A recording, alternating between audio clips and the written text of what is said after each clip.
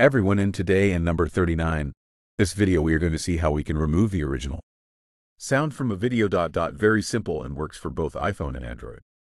First of all, what we do is open the TikTok application, and then we are going to click on the icon in the center with the plus symbol. Then we are going to record a video, the video from which we are going to remove the sound, or you can also upload it directly back to the gallery and use Tito to mute it. Okay, give it the sound. In my case, I am going to simply record a love video today. Try so that you can see the process.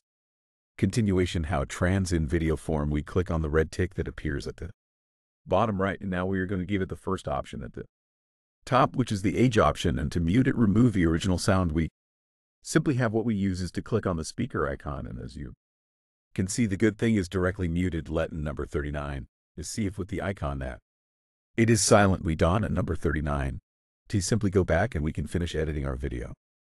Upload it to history, save, or we are left with the video as you can see it in number 39. It's already muted that in number 39. So thank you for watching this video and see you in the next one.